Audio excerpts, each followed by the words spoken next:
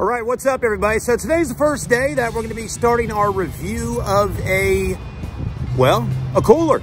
So something a little different here. But anyways, we got a 20 pound of ice sitting on my windshield over there. And let's go ahead and switch the camera view around and get this video started. We're probably gonna be doing this is gonna be a 7-day review on this particular cooler. So something new, something different, but let's get it in the cooler back there and get that ice nice and chilly before it starts getting kind of warm. Here we go.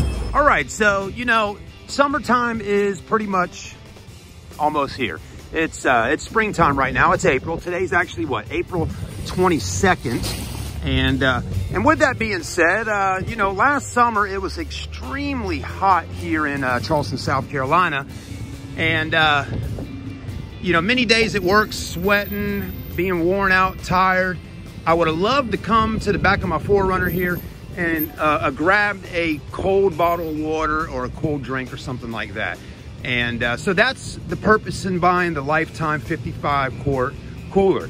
Anyways, we're gonna go ahead and kind of get things set up. Now last summer I had this cooler, okay, but I really wasn't using it a whole lot. And then just about 2 weeks ago, I pulled the old Igloo 48 quart 76 can cooler out of the backyard, you know, area in my little, whatever you want to call it. I'm having a brain fart, but anyways, the shed, okay?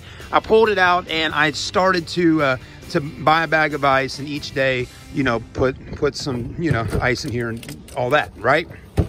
Because again, it's nice to come out and, you know, put your drinks in and grab a cold one. So anyways, with that being said, this is just your basic Igloo. You know, you probably can buy one of these coolers for, you know, 20 bucks, something like that. Maybe a little more, maybe a little less. Anyways, here's the dilemma though, right? A 20 pound bag of ice is just around $4.78. That's what I just paid for it. So let's just round up, $5 for that. Just about every other day, maybe even less than that. Basically, I'd put the ice in, and by the end of the day, I mean, the ice is already all watered down. The water's still cold, but the drinks are cool. They're not cold, and there's not really any ice in there. So you're spending on a 10 pound bag of ice, which is about $2.50. We're spending about $2.50 every day on a bag of ice just to keep the drinks cold. Now add that up over a week, over a month, this, that, and the other. Next thing you know, you've done spent the price of the cooler, and the next thing you know, over 6 months, you done spent the price of this cooler. So anyways, we're gonna go ahead and get the ball rolling. And you know, one thing I like about the Lifetime cooler here, now listen, we've had options to look at Yetis.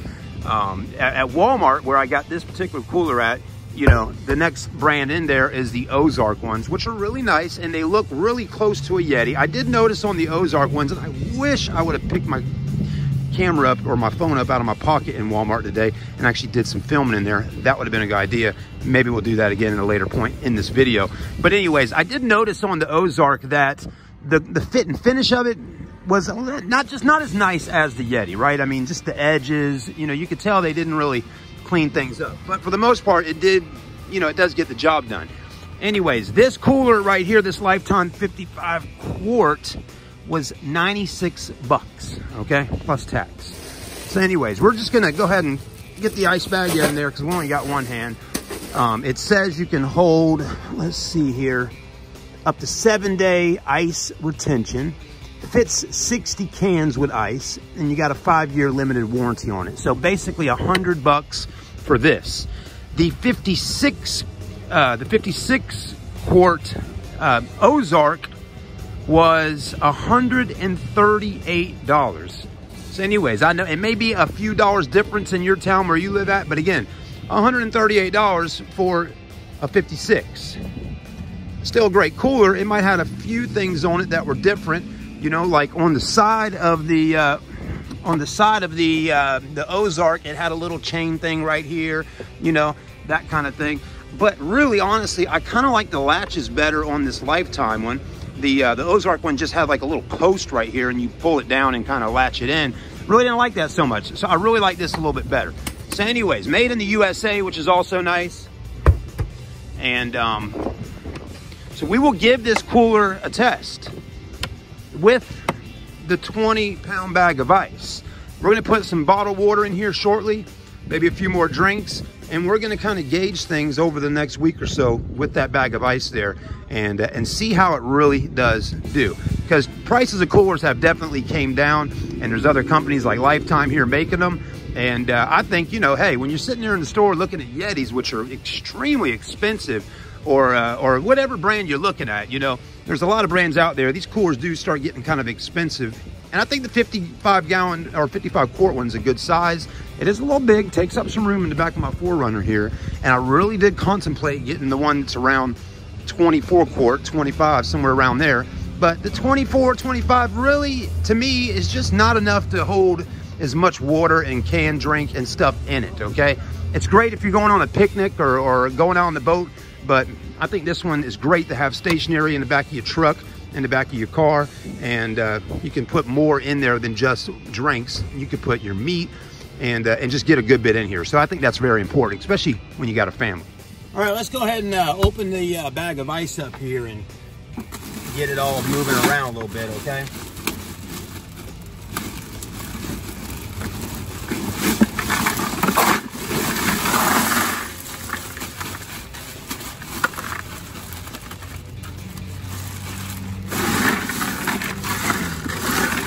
All right, there we go.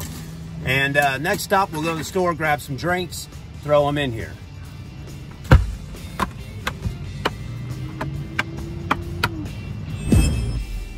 Right, everybody. You know, so right now, currently, we're still going through the COVID-19 pandemic. Things are starting to open back up. I think here in Charleston, South Carolina, the beaches are going to be reopened again this weekend.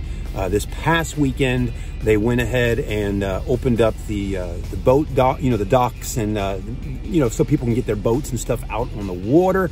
I think one of the rules with the boats right now here in Charleston is you can't have maybe more than 3 people on your boat.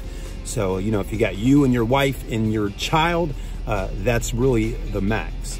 So 3 people, something like that. Or I think it's like, if you're married, you know, your husband and your wife, or husband and husband, wife and wife, you know, however that goes. But so things are starting to kind of, you know, gradually get back to normal. But anyways, that really has nothing to do with coolers. But with all that being said, people are going to start buying coolers again. I have noticed, though, that that Walmart and other stores are really, now maybe it's just springtime, and that's really what comes around in springtime, but a lot of camping stuff, a lot of that stuff, maybe I'm just picking up on it or just noticing it, but a lot of that stuff seems to be out in the stores. I don't know if maybe, you know, maybe it's because people are home more, or maybe they're quarantining themselves and going camping. I don't know. But anyways, I'm excited to see how this video goes with the coolers. My first time ever even doing a video like this. Most of the time I'm doing car reviews, but we're trying something a little different. One thing I'm curious of is, you know, a lot of people with coolers sometimes, you know, let's say you're a construction guy or out there building homes or doing whatever, or, you know, or you're out going out with the family with your truck or your boat. A lot of times your cooler will be outside of the vehicle in the back of your truck bed or something like that, or strapped down on the trailer. In my situation, my cooler will be inside of my Toyota 4Runner during the day while I'm at work. So one thing to definitely pay attention to is it probably, it gets a lot hotter inside of my vehicle during the day than maybe if the cooler was actually outside of the vehicle, right? The car gets really hot on the inside. Now, but it does have some shade in here since it's inside of a car. So I don't know if those things matter or not, but we're doing my review as if you're getting a cooler, you got an SUV, and you're keeping it inside your vehicle and you're going to work every day, that kind of thing. Because there's got to be people just like me out there that that actually, you know, enjoy maybe having a cooler in the back of their Jeep Wrangler or their SUV, and you know, want to just get in it and grab a cold drink, you know. So anyways, there we go. Hey everybody, we're doing just a quick update on the cooler here. Today's 2 days later, it's Friday. We bought the cooler on a Wednesday afternoon. So anyways, again, today's Friday, just around 12:30 or so. Anyways, let's take a look at the cooler and see how the ice is doing. All right, here's our cooler. Let's go ahead and open her up. It's Still loving these latches. There we go. And as you can see, just 2 days later, we still got ice in here. Now, of course, the ice is melting, but I mean, the waters are ice cold. I mean, ice cold. Can of Coke here is cold, but yeah, I mean, still got good ice in here. I mean, heck, you could sit there and put it in your drink and drink it. But yeah, so let's see. I mean, this is just 2 days of it. The weather temperature here in Charleston the past 2 days has been in the upper 60s, so it's not really all that hot outside. So I definitely am curious to see how it does in the summertime when it starts warming up. But so far, doing pretty good. I mean, even the other cooler was a day max, even with weather like this. So anyways, I'm so far been pleased with the Lifetime 55 quart cooler. It's doing a good job. Oh, and that is the same bag of ice that I bought on Wednesday. So I have been tempted to throw another bag of ice in there, but that's the 20-gallon bag or 20-pound bag of ice that we put in. And yeah, so anyways, we'll continue this review for 7 days, and we'll be ending it on, I guess, this coming Wednesday. So we'll see how it does. It is melting though. It is melting, but it is still freezing cold inside of that cooler. And the whole object to the, you know, to paying the extra money is for it to still be cold many days later.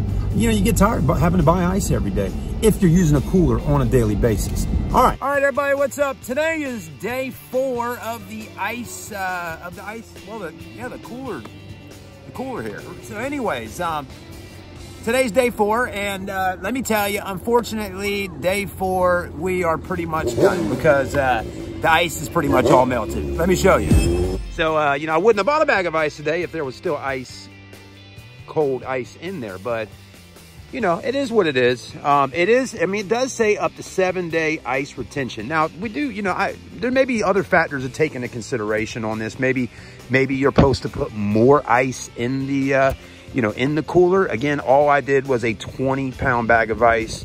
So I am kind of, I actually would say though, 20-pound bag did pretty good. But this morning when I got to work, I opened it up and grabbed a bottle of water, and it was like this right here. So anyways, we started on Wednesday. So we went Wednesday, Thursday, and really more like Wednesday afternoon, Thursday afternoon, Friday afternoon, and then Saturday morning it was like this. But again, that was 20 pounds of ice, which really kind of was right up into here, if you can remember. So anyways, maybe if you pack this thing full of ice, 7 days will rock and roll for you. So anyways, it's all good though. Hey, we're gonna try it out again soon here, and we'll fill it up, you know, all the way and see how, if it'll hold for 7 days. But, you know, we're gonna kind of end it off on this, again, just a 20-pound bag of ice. So anyways, hey, still enjoying the cooler. The water in the cooler is cold, and the drinks are in there are still cold. So that's definitely a plus. And isn't that the main thing, to have cold drinks in your cooler? So anyways, water's still cold. I like it.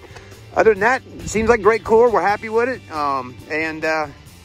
Yeah, my wife's happy with it. We all like it. And I think it's going to be a great addition to the family, having a nice cooler. So anyways, this is our first time buying a little bit more expensive cooler, and it's seeming to do a good job. So yeah, anyways, check it out. The Lifetime Cooler at your local Walmart. It may be worth the bucks. All right, guys, we'll see you soon. Thanks for watching. Like, comment, and subscribe. If you enjoyed a video like this, make sure you let us know. Maybe we'll do more videos other than just automotive reviews. Maybe we'll do other kind of reviews. That's the whole point of being a YouTuber, right? Trying things and seeing what works. We'll see you soon.